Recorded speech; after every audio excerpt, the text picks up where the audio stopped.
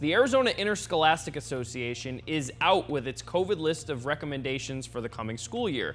As of right now, school sports will continue, but there are some new guidelines. Team 12's William Pitts is live at AIA headquarters this morning with what athletes and their parents need to know. Good morning, Will.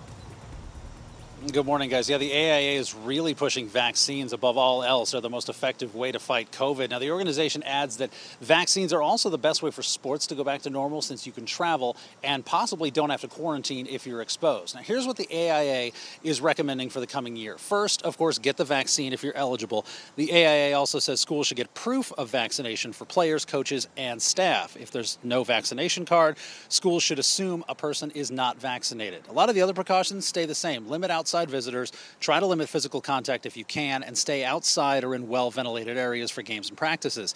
They also have guidelines for what to look for if an athlete does come down with COVID to make sure they're okay to come back. Things like cardiac screening for any effects on the heart.